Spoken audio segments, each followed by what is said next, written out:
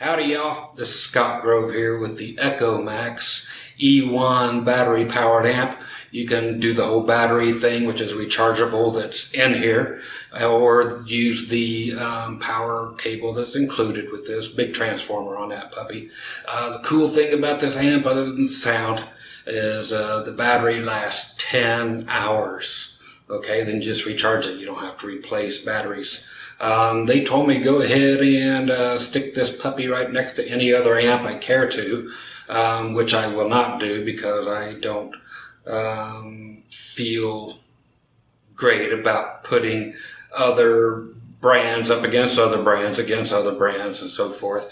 So I will say that I do have another like 5 battery powered amps which do suck. And I have used this for a whole month now before I gave my review on it, and it's awesome. I use it all the time, almost every single day, and zero problems, no quabbles at all about this one. Again, it's from Echomaxx, all one word, 2 X's at the end. You can check them out at Echomaxx.com. Again, this is the E1 model. So this is for electric guitar. They have a 40-watt dual coaxial speaker acoustic amp as well. That's the E2. And then they got the E7, a big 150-watt puppy.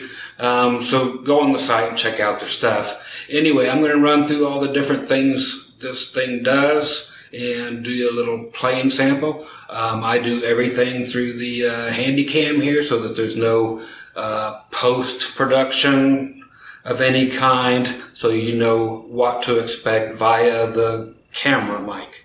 Okay, so you know I'm not messing with anything. So I'll get up close, show you all the stuff, tell you all about it, and see what you guys think. Okay, you know I don't mix words, so I just tell it like it is. So let's take a peek at this puppy and listen. Okay, so here's the front of the amp, which weighs 11.2 pounds. Yes, a little heavier than some Les Pauls. Why, I'll tell you in a minute. It's got a 5-inch speaker in it, which actually sounds bigger than it is. The port in the cabinet. And here's why it weighs so much. Sure, the battery. I'm sure it's a hefty puppy, but the finish and whatever this is actually made out of, it feels like it's made out of wood instead of junk like all my other battery powered amps. You're not going to rip this off like Tolex on great name brand amplifiers. No, it's not going to happen. So it feels like a really hefty product, and it is. It does have a handle here on the side. It has these little guys here on both sides of the knobs. So if you were to drop the amp, these actually sit like this, and they're higher up than the knobs are. So it would protect the knobs from getting broken off and so forth. Okay, which is a beautiful thing. On the back, we have your model number. We have where your charger plugs in, the line out, go direct into a board or whatever you want. Headphones, which I use late at night, and your power. Okay. Up here, I'm going to show you all this, and then I'm not going to show it to you while I'm playing and changing. I'll tell you what I'm doing. Because I'm the camera operator and I have to do what I can do. Okay, so we have over here, first of all, our display for our power when it's on. If the battery's going dead, it will light up there. Then Bluetooth activation. Okay, so it is a smart enabled device. You have okay, yeah, effects over there, which are not effects. I'll let you know what's going on over there. Your master volume, you can see the last time I was playing it, had the volume on 10, on clean. Okay, we have your modulation effects, flanger, chorus, tremolo, and a phase shifter. Over here we have delay and reverb, and off on both of them. I'll show you what that is. The master tone, the gain. This says effects, but there are no effects there. These are like amp models. Okay, and since we're here, I'll start with that. There are no amp models of any sort, no matter what it says down here. And I let them know about it because what you actually have are, get my thumb in here, you have 2 clean amps, and then all the rest are some kind of crunch or distortion thing. I leave the gain about where it's at, okay? And all of these other number 3 through 8 are identical. They just all have more gain from one to the next, to the next, to the next. Of course, metal being the one with the most gain. You can add more gain if you want to here. Will it get fizzy and mosquito bitey? Yes. So I just take the tone and turn it way back to here when I'm using those crunch sounds or metal sounds. And when I'm on clean, I max it out. And that's what I do for my tones, so I'll let you hear them in a second. Okay, so that's what I get here. Again, effects, I told them to label it something else, so we'll see if they listen to me on that. Again, master tone. Over here on the delay, you will get totally off down here. The more you turn it up, the more delay you get, more separated, longer delay times. Once it gets there, it switches to reverb, okay, instead of delay. Then you get longer reverb times, so deeper reverb, deeper reverb. I love the reverb on the amp, okay. Everything on here sounds really good as far as the modulation effects. Again, you have it can be off. Everything works the same way. Different depths of chorus up to here. Then it turns into a flanger up to there to the most extreme. Phase shifter up to there, most extreme. Tremolo, the slowest tremolo up to the highest trem. Okay, so that's what that does. And of course your master volume. When you have something plugged into your auxiliary input, there's your volume for it. Okay, so whether that's coming through your headphones or coming through the main speaker itself, there's your volume. We have drums. Yes, we have drums. It is one kit. Okay, so your snare is the same snare for all 36 kicks, as is your kick, as is everything else. They are simply different drum patterns. Okay, so we have, let me switch it on, and power. Hey, what do you know? And I will see if it'll operate without it, without me playing. Yep. So we have that drum thing going. I'll pick something else. Okay, so that means drum set 03. Now, if we change this, of course we change the drum kit. Okay, or the drum beat, I should say. And a lot clearer when I'm in front of it. If we push down on it, that D will turn into an F, which actually stands for how fast it's going. So we're slowing down, slowing down, slowing down, speed it way up. If we want to change the volume of it, push down again, you'll get L for level or loudness.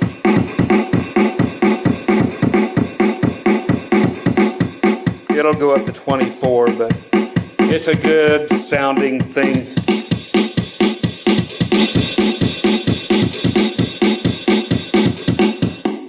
To work with. Hold it down. It'll shut off.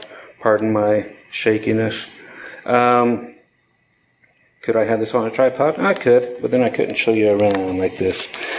Single input, and that is that. So again, 2 clean sounds and then a bunch of other sounds that have just simply more gain. They're definitely the same amp and the same tone settings and all that stuff. So set my tone about like this or off for the distorted sounds, and then wide open for the clean sounds. That's what I do. And I've had this thing for a month now and zero problems. I wanted to give it a good run and a good test before I record anything. So I'll go ahead and grab a guitar, plug into this thing, and give you some sounds, again, directly from the microphone of this Handycam. And you can base your stuff on that and put your trust in what I have done for you in the past. If you use my name when you get a hold of them, do you get anything off of it? I don't know. It goes for just under $200 street. And just for whatever reason, just go ahead and use my name anyway. It just does no more than help me out. Okay, so if it doesn't help you out, fine. But if it helps me out, groovy. I know I won't get anything for it, but I did get the amp for free, which is awesome of them.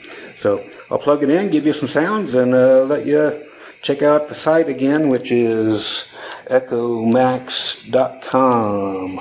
Okay, using a PRS 305 USA made axe. And one thing I forgot to mention about this amp, one thing that's really cool, is it has a built-in noise gate that is on all the time.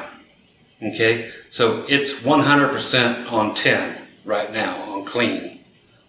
Okay, so there's no noise. There's a little bit of noise from a windstorm outside, but that's the desert for you. So I've got the guitar wide open, wide open, wide open. I'm on the neck pickup right now, and it's on clean, and it's on 10 and 10. Gain 10, volume 10.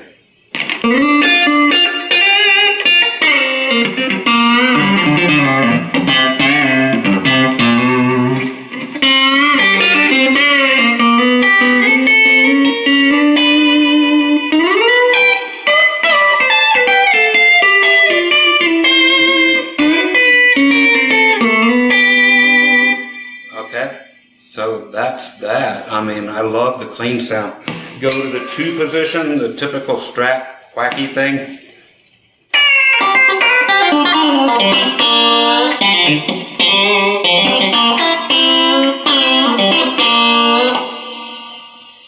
You know, it is clean, it's got great reverb, and so I'm sold there. Okay, beyond that, I could give 2 hoots. Okay. Let's see, I'm going to go for, and that's with the tone wide open. I'm going to turn on, that's the reverb. It will go all the way up to.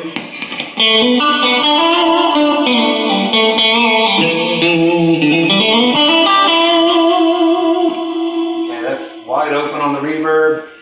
Delays.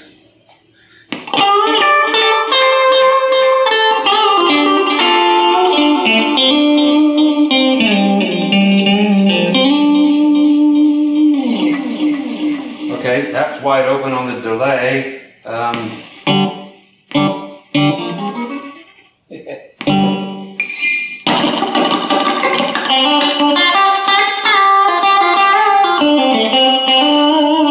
if you want the short little delays, fine. I'm going to turn my reverb back on because I like it.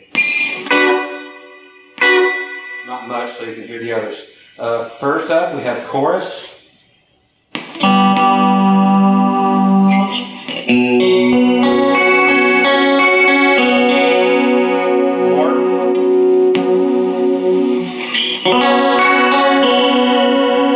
I'm still on position 2 on my guitar.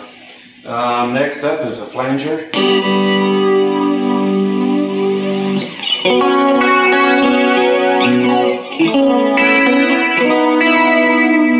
Then a phase shifter.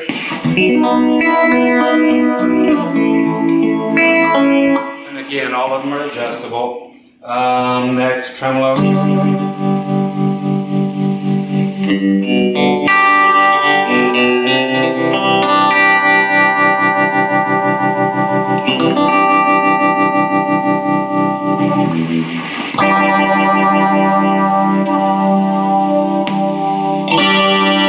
So it goes through 4 different effects there. Let's see, what else can I go to? I can do the drums.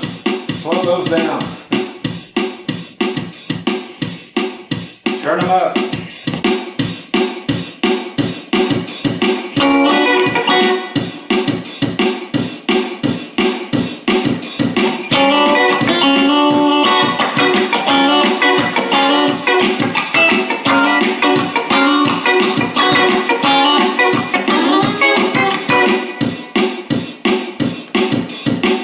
Okay, so it doesn't do a power suck or anything like that. None of that junk goes on when you turn it up to 10 or anything like that. It doesn't, when you hit it, it doesn't go down in volume or nothing. Like I said, I'm on 10. Okay, so I'm going to turn my tone down on the amp. I'm going to go to the first thing that has gain on it. And I'm going to the neck pickup.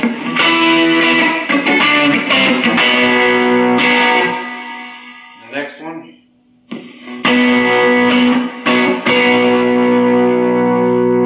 The next one.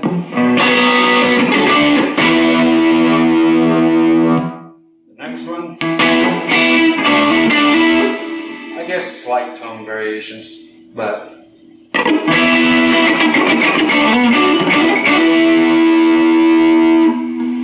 again, the amp is on 10. That's the noise gate, keeping it dead quiet.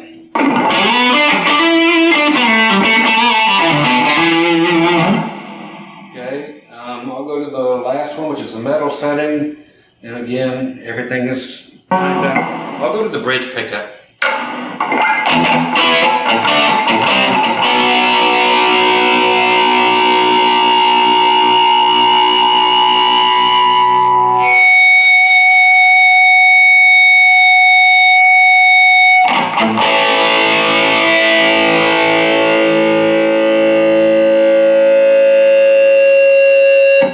I'm off to the side of the amp, I'm not in front of it. So, yeah, we have volume. Oh,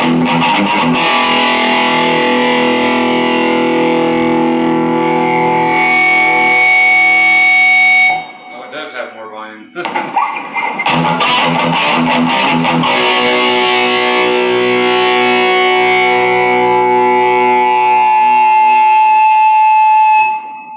So, there you go.